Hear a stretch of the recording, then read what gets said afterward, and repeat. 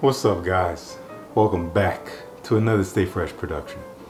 Got a real special video for you guys today. Something we don't talk about much, and that is fashion. A lot of you guys ask me about that on my videos, asking me about where I get my jackets and stuff like that. So we're not going to dive too deep into it because I am no expert by any means, but I do like to pay attention to these things when I can. And the topic of today's video is truly how we are relating fashion to your fragrance. Does your outfit need to match your fragrance? The answer is no. Peace. See you guys in the next one. Okay, just kidding. There's different philosophies on this. Some people say it doesn't matter, you just wear whatever you want when you want. That's cool.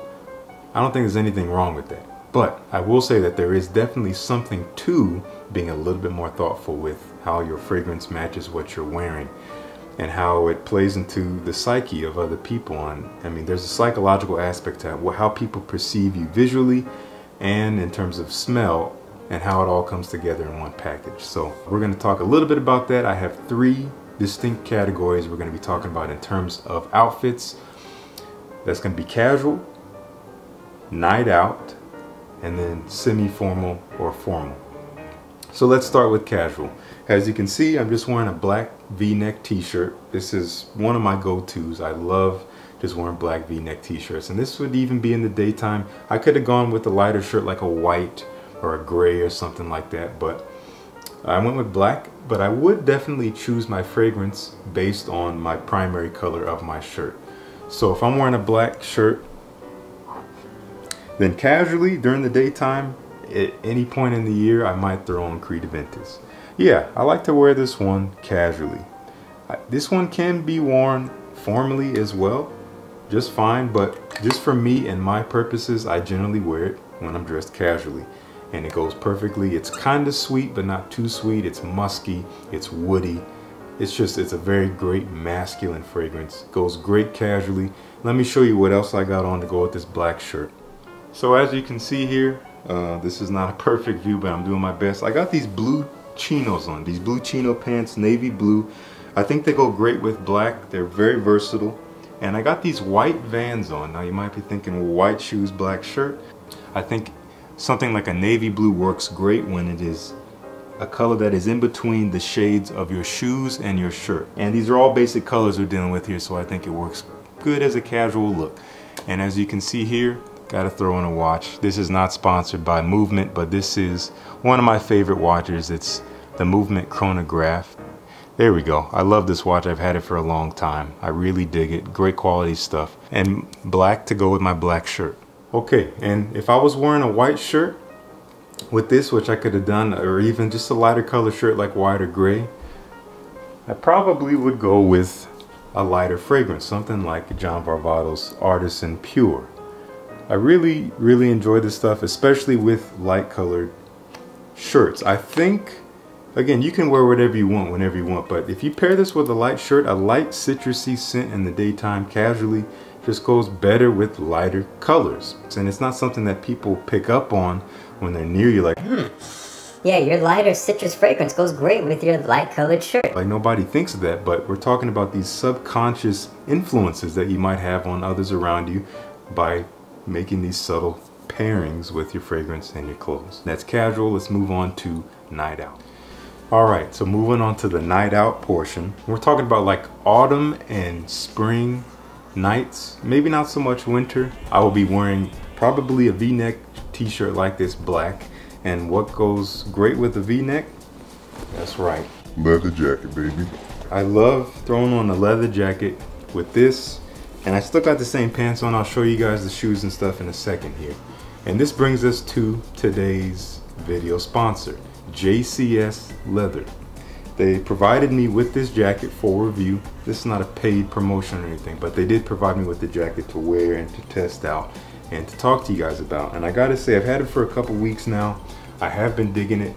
I'm not getting a whole lot of use out of it now because it is warming up, but when I first got it, it was great to throw on. So we're going to talk a little bit about this jacket here. So JCS Leathers, they're based at, I believe, Pennsylvania in the United States, and they pride themselves in making high quality, high performance polyurethane leather products.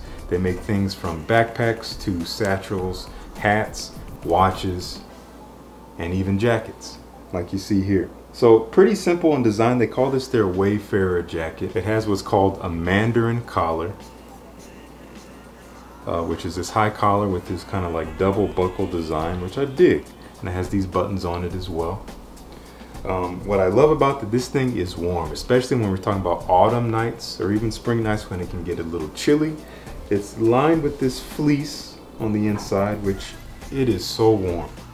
It is unbelievably warm. It'll keep you toasty even if the jacket is unzipped. That's what I found. I really dig it. And it definitely is high quality in terms of, again, it's not real raw leather or anything like that. It's, again, a polyurethane leather. And I am no expert on leathers, first of all, let me tell you. But what you get from this is that you're not going to get all the cracking and the flaking that you might have from other leathers. The stitching is going to be pretty clean throughout. And what I like about this jacket is that it is a nice kind of leather and suede combo throughout. And it's just, again, really soft and supple, but definitely high performance. It's flexible, which is nice.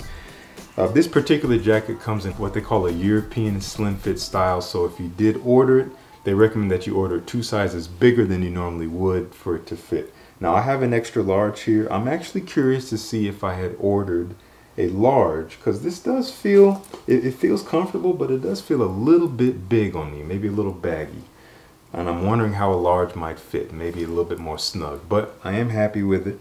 And what I do like is that you can wear the collar up like this, or something I found out, if you don't like that, you can kind of fold it out and kind of have this little almost like fur look on the collar, which I really dig. Kind of adds a little bit more ruggedness to it, I think. So the pros about this jacket: feels high quality, it's comfortable, it's very warm, and I think it looks great. I mean, it's kind of like a motorcycle style, but you know, I just love the styling of this thing. All right, couple things I'm not crazy about with this jacket. If you notice here, the zipper is actually on the left side of the jacket, which is a little strange. It's not something you see all that much. So if you're used to zipping with your right hand up, it is a little awkward to get used to. I wouldn't see myself zipping this jacket up all that much, but if you wanted to, it's a little bit weird. Why they did that, I'm not exactly sure. Also, you might be saying, well, Justin, why didn't you put on a black leather jacket to go with your black V-neck?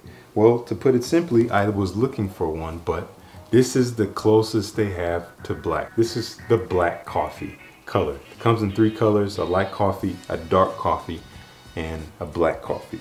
And this, as you can see, is not actually black. It's a very dark brown. And I kind of wish they had a black jacket. I was really planning on getting one, but I saw this is the darkest one, but I decided to go with it anyway, just to see how it would look in person.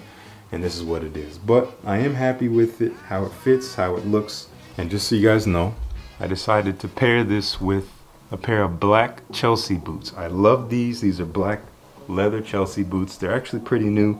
I got these from a company called the Thursday Boot Company. They're not sponsoring this video, but if you're looking for some great Chelseas that fit great and have great styling, these are some ones to check out. And again, I just kept on my blue chinos. I think it works. I could have thrown some blue jeans as well. That would have been fine, but for the sake of time, decided to keep the chinos on. And let's not forget the fragrances that I would pick from in terms of this outfit here. Can never go wrong with Dior Sauvage. This is the Eau de Parfum. When you're in darker colors, this fresh ambroxan but slightly oriental fragrance is gonna work great. The more I've been wearing this, the more I really love it, especially for the night out when it's a little bit cooler. And can't go wrong with something that actually has leather in it to go with your leather jacket. I don't have any super overtly leather fragrances in my collection, but I do have this one, John Varvatos, the original, the OG, which does have a prominent leather note in addition to a few other notes like plum and cinnamon. Beautiful. I think it's dark and mysterious, but also kind of fresh and inviting, but has a warmth to it. Goes great with the leather jacket in my opinion. So let's move on to the semi-formal and formal. Okay, before I forget, I want to give a huge shout out to Justin Santana, who is the owner of JCS Leathers. Got a great first name, man. Thank you so much for reaching out to me and being generous enough to share your product with me for review. And for you guys, if you are interested in their products, I think they are awesome. And once you see the website down in the link below, you'll know what I mean. He's been generous enough to provide a discount code just for you guys. Stay Fresh 25. That's going to give you 25% off of your order, of your entire order, whatever you want to buy, 25% off. I recommend at least taking a look. I'm not sure about all of their items, but I know for a fact that at least the jackets, if you order them, they do take about 2 to 3 weeks to arrive. So just be prepared to wait a little bit to receive the product. Anyway, thank you again, Justin. Moving on.